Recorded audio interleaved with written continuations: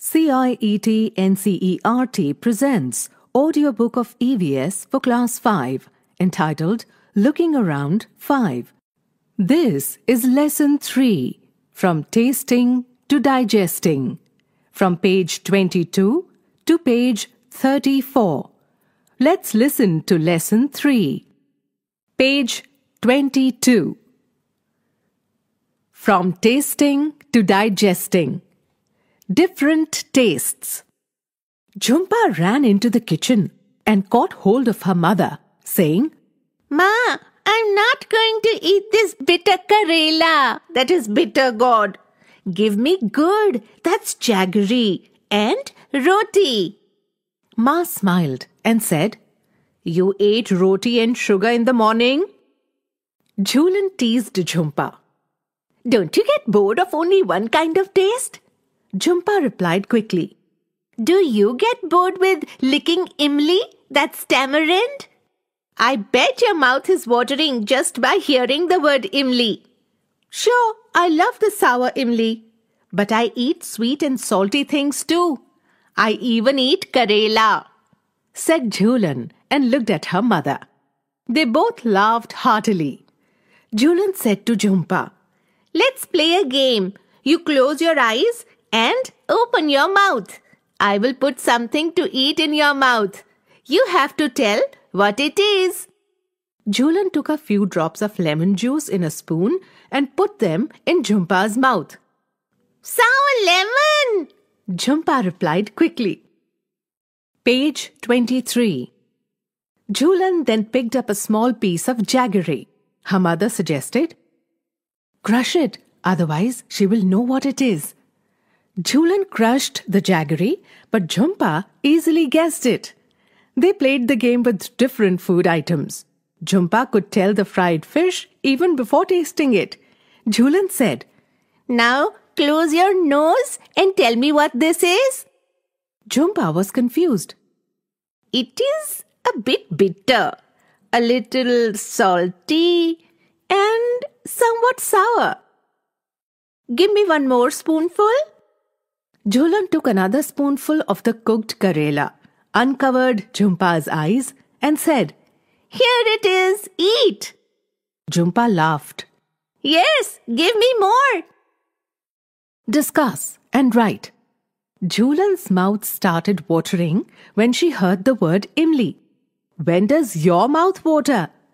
List 5 things you like to eat and describe their taste. Do you like only one kind of taste or different ones? Why? Jhulan put a few drops of lemon juice in Jhumpa's mouth. Do you think we can make out the taste with just a few drops? If someone were to put a few seeds of saunf, that's any seed, on your tongue, would you be able to tell with your eyes closed? How? Page 24. How did Jhumpa make out the fried fish? Can you guess the names of certain things only by their smell without seeing or tasting them? What are these things? Has anyone ever told you to hold your nose before taking a medicine? Why do you think they tell you to do this? Close your eyes and tell. Collect a few food items having different kinds of taste. Play a game with your friends like Jhumpa and Jhulan did. Tell your friend to taste the food and ask.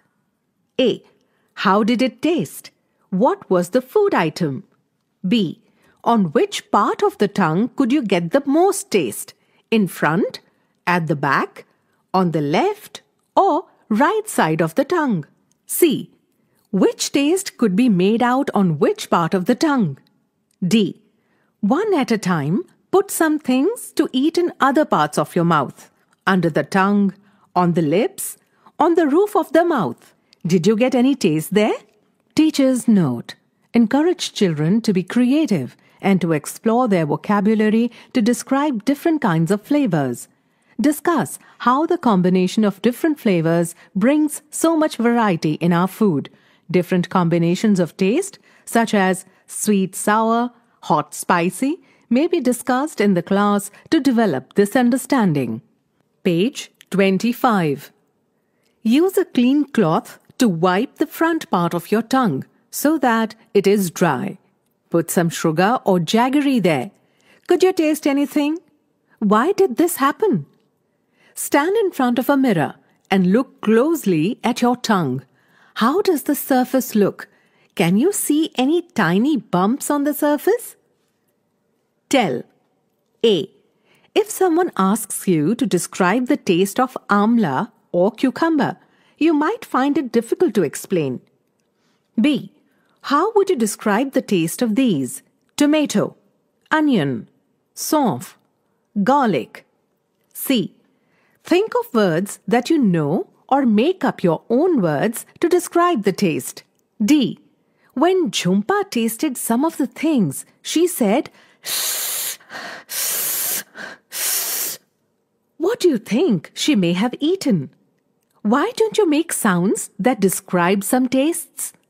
From your expressions and sounds, ask your friends to guess what you might have eaten. Chew it or chew it well. What's the difference? Try this together in class. Each of you take a piece of bread or roti or some cooked rice. Teacher's note: children will need help because it is sometimes difficult to identify exactly which part of the tongue can sense a particular taste. Page 26. Put it in your mouth, chew 3 to 4 times and swallow it. Did the taste change as you chewed it? Now take another piece or some rice and chew it 30 to 32 times. Was there any change in the taste after chewing so many times? Discuss. Has anyone at home told you to eat slowly and to chew well so that the food digests properly? Why do you think they say this? Imagine you are eating something hard, like a green guava. What kinds of changes take place in it from the time you bite a piece and put it in your mouth to when you swallow it? Think, what does the saliva in our mouths do? Teacher's note: on page 27, children are not expected to draw the digestive system. Encourage children to imagine and express their own ideas about what happens to the food in their body. Encourage sharing of pictures and free discussion without any judgment of right or wrong. Page 27. Straight from the heart. Where do you think the food must be going after you put it in your mouth and swallow it? Draw the path of the food through your body. Share your picture with your friends. Do all of you have similar pictures? Discuss. How do you feel when you are very hungry? How would you describe it? For example, sometimes we jokingly say, "I'm so hungry, I could eat an elephant." How do you come to know that you are hungry? Think what would happen if you do not eat anything for 2 days. Would you be able to manage without drinking water for 2 days? Where do you think the water that we drink goes? There are a few pictures on this page. The first picture is of a girl with a frowning face. She has kept one of her hands on her forehead. The text reads, "When I'm hungry, my head aches." The second picture is of a boy who's furious. The text says, "I get angry easily when I'm hungry." In the third picture, a boy is sitting on the floor with a sad face and drooping shoulders. The text says, "When I'm hungry, I feel tired." In the fourth picture, there is a girl holding an infant. The text says, "When my sister is hungry, she cries." The fifth picture is of a hassled-looking dog. The text says, "I cry too when I'm hungry." Page 28. Neetu was given a glucose drip. Neetu was very sick. All day she was vomiting and she also had loose motions. Whatever she ate, she vomited. Her father gave her sugar and salt solution. By evening, Neetu was feeling weak and dizzy. When she got up to go to the doctor, she fainted. Her father had to carry her to the doctor. The doctor said that Neetu should get admitted in the hospital. She needs to be given a glucose drip. Hearing this, Neetu got confused. She knew that during the games period in school, the teacher sometimes gave them glucose to drink. But what was a glucose drip? Dr. Auntie explained, "Your stomach is upset. Your body is not keeping any food and water, and it has become very weak. The glucose drip will give you some strength quickly, even without eating. Talk and discuss." Do you remember that in class 4 you made a solution of sugar and salt? Neetu's father also made this and gave her. Why do you think this is given to someone who has vomiting and loose motions? Have you heard the word glucose or seen it written anywhere? Where? Teacher's note. Discuss with children about how glucose is used.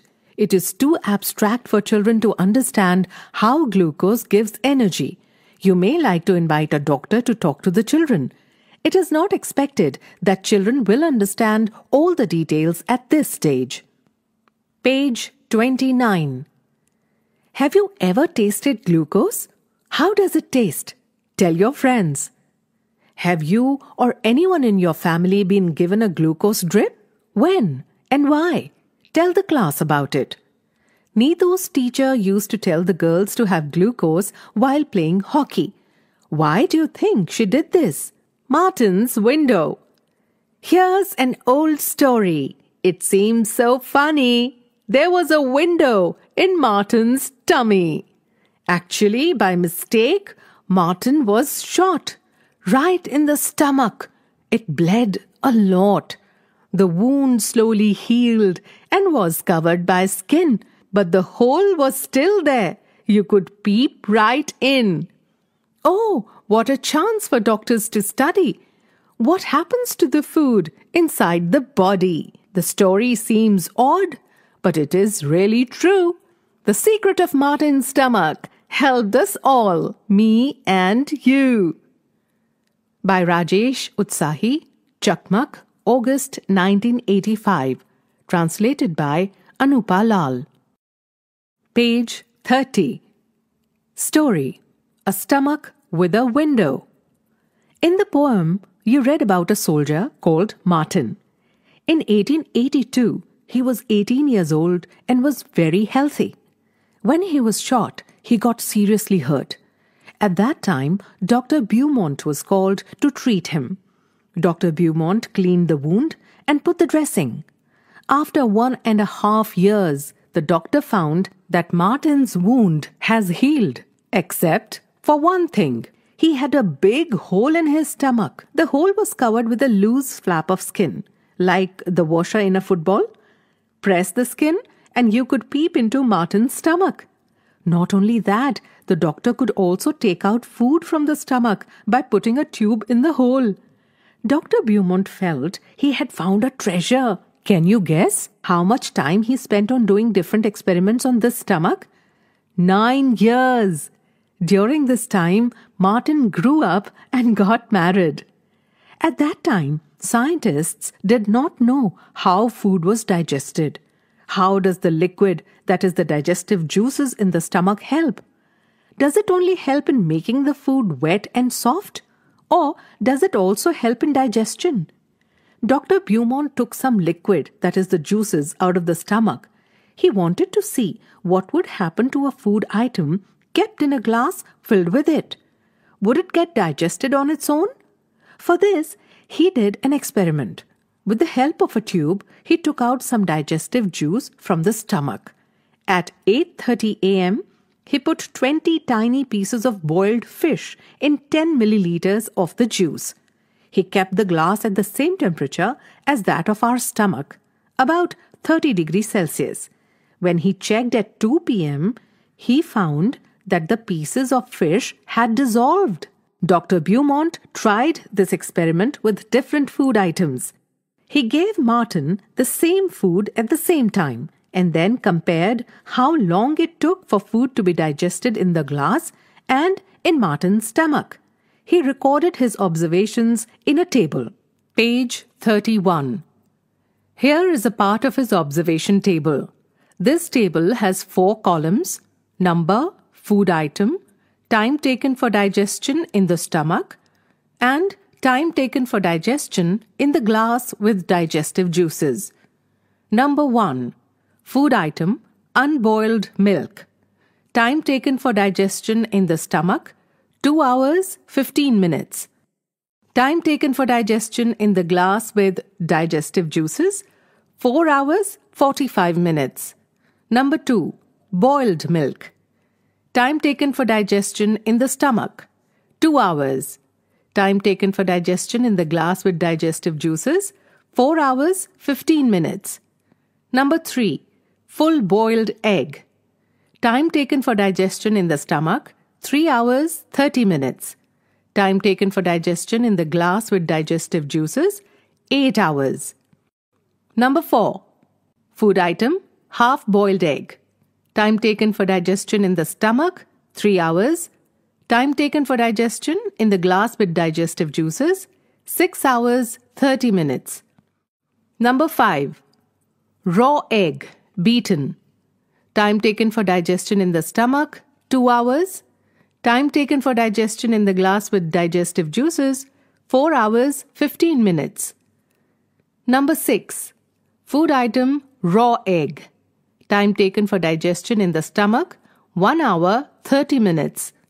Time taken for digestion in the glass with digestive juices, 4 hours. So, what does our stomach do? Dr. Beaumont did many experiments and found out many secrets about digestion. He found that food digests faster in the stomach than outside. Did you notice this in the table? Our stomach churns the food to digest it. The doctor also saw that the food did not digest properly when Martin was sad. He also found that the juice in our stomach is acidic. Have you heard of anyone talking about acidity, especially when that person has not eaten well or the food is not digested properly? Dr. Beaumont's experiments became famous across the world. After this, many scientists did many such experiments. Huh? What did you say? No, they did not shoot people in the stomach. Nor did they wait for a patient with a hole in the stomach. They used other scientific ways to look inside our bodies. Did you like the story of Martin? Or should we say the story of our own stomach? By Anita Rampal, Chakmak, August 1985. Think and discuss. Imagine if you had been in place of Dr. Beaumont, what experiments would you have done to find out the secrets of our stomach? Write about your experiments. Teacher's note. This story is to introduce children to the method of science and the passion with which scientists pursue their experiments. It is not necessary that children should understand the story about digestion in all its detail. Page 32. Good food, good health. Dr. Aparna has 2 patients, Rashmi and Kailash. Dr. Aparna talked to them to find out more about them. Read what the doctor found. Pictures and descriptions of Rashmi and Kailash are given on this page. Rashmi, 5 years. She looks about 3 years old. She has very thin arms and legs and a pot belly, that is, stomach like a balloon. She often falls sick. She always feels tired and cannot go to school regularly. She does not have the strength even to play. Food. She is lucky if she can get a little rice or 1 roti to eat in the whole day. Kailash, 7 years. He looks older than his age. His body is fat and flabby. He has pain in his legs. He is not very active. He goes to school by bus and spends many hours watching TV. Food. He does not like to eat home-cooked food like dal rice, vegetables, and roti. The only thing he finds tasty are chips, burger, pizzas, and soft drinks from the market. Dr. Aparna measured the height and weight of both the children. Then she told them, there is only one treatment for both your problems: proper food. Page 33. Discuss. A. Why do you think Rashmi could eat only one roti in the whole day? B. Do you think Kailash would like games and sports? C. What do you understand by proper food? D. Why do you think that the food of Rashmi and Kailash was not proper? Find out. Talk with your grandparents or elderly people and find out what they ate and what work they did when they were of your age. Now, think about yourself, your daily activities and daily diet. Are these similar or different from what your grandparents did and ate? Proper food, every child's right. You have read about two children. One is Kailash, who does not like homemade food. The other one is Rashmi, who does not even get one proper meal a day. About half the children in our country are like Rashmi. They do not get enough food that they need to grow and develop properly. These children are weak and sickly, that is, often ill, in poor health. But it is the right of every child to get proper food. Page 34. There is a picture fact box on this page. The picture has a very poor woman holding her infant. There are hardly any clothes on their bodies. Gomti is 30 years old. Gomti works in the fields of a rich farmer. For all her hard work, she gets paid very little. So little that she cannot even buy enough rice to feed her family. Some months she does not get any work at all. Then she has to eat leaves and roots from the jungle. Gomti's children are weak with hunger and always sick. Few years ago, her husband died of hunger. Most rice grows in Kalahandi district. Rice is even sent to other states from here. Many times the rice that keeps lying in the godowns gets spoiled. In the same Kalahandi, there are many poor people like Gomti. Why do people die of hunger in such a place? This story is from Kalahandi district in Odisha. Think and discuss. Do you know any child who does not get enough to eat in the whole day? What are the reasons for this? Have you ever seen a godown where a lot of grain has been stored? Where? What we have learnt. A. Why can you not taste food properly when you have a cold? B. If we were to say that digestion begins in the mouth, how would you explain this? Right.